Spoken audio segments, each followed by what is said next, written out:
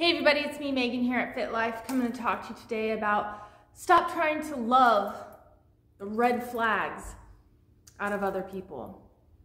So you know when you get in a relationship or a friendship and you have those red flags that it's like your intuition and your gut are telling you, okay, this person isn't right for me, or maybe I should walk away, or this isn't good, and yet you stick around and then you discover more red flags and you're like, you make excuses for them and you try to change them, and it becomes this like quest of you know, I can help them, I can improve them, I can change them, I can better them.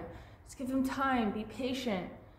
When those red flags keep on coming, it might be time to walk away. And so you can love someone, and like, for example, someone with an addiction, you can love them and love them and love them. But those red flags of what they're going through and how they've become powerless to the addiction can sometimes make it difficult. And so you can't love something out of someone else.